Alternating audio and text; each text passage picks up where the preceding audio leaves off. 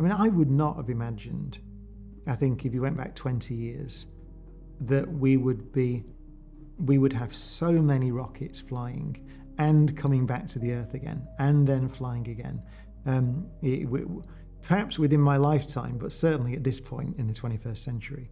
So I think it's exciting, but the challenges, as with all new technologies, and you could extend this debate, by the way, to artificial intelligence or quantum computing, as well as spaceflight, the challenges come when we try to build the regulatory framework. And you need a regulatory framework.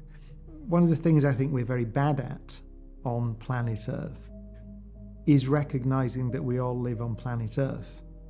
So we're all on the same spacecraft, let's say, making our way on our journey around the sun. And ultimately, challenges about the management of space, or the management of artificial intelligence, or the management of the power, potentially, of quantum computers, I think ultimately are global challenges.